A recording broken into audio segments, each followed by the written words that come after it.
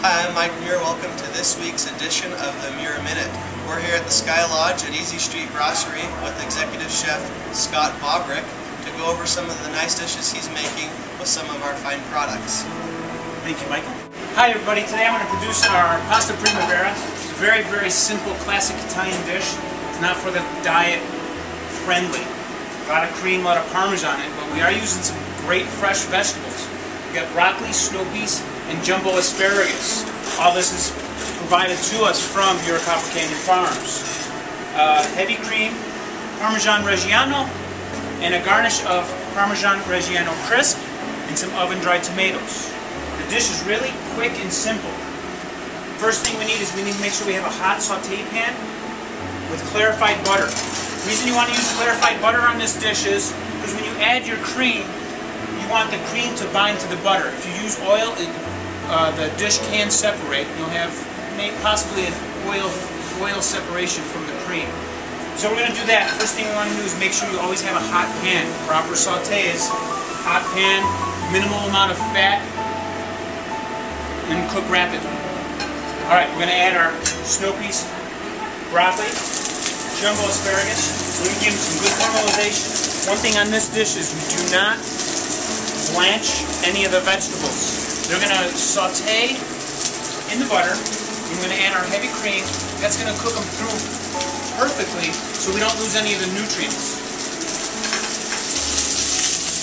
One thing we're trying not to do is not to make sure that the pan does not flame up. If a pan flames up with only oil or butter in it, chances are that the dish itself will have a little bitterness and burnt flavor. That's why when I'm sauteing it, that little flame could give you some burnt flavor. Get nice caramelization. You can see it right there. While that's cooking, we're going to add our pasta to our pasta bath. Basically, we're bringing it up to temperature, getting ready for the dish.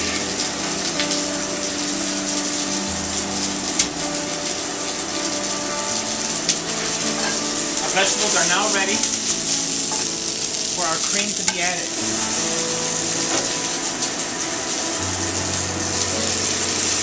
Not too much. That cream's going to reduce and thicken. Then we're going to add the Parmesan. It's going to even make it thicker, and you're really going to get your flavor. One of the most important ingredients in this dish, believe it or not, is salt and pepper. Okay, our cream has reduced to the amount of reduction that I'd like. Now I'm going to add my Parmesan.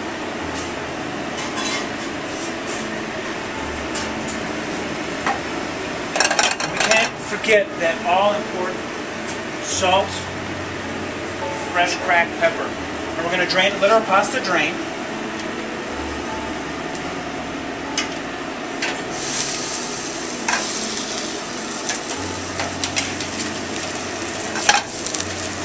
And toss. Now you notice it's a little over-reduced. That's a simple fix. Just add a little more cream. You want a sauce? You don't want it too thick. Nice nappe of the pasta. We're ready to go.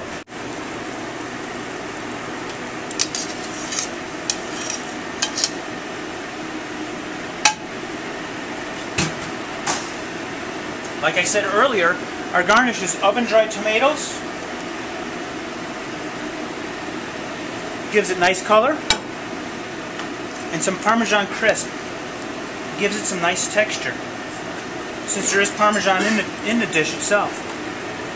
And one little final greenery, and that's it. That's Easy Street's Pasta Primavera. Thanks for watching this week's Muir Minute with Chef Scott Boberek at Easy Street Brasserie in Park City, Utah. This fine dish of the Pasta Primavera. Thanks, Scott, for your time. Anytime, brother. Always a pleasure.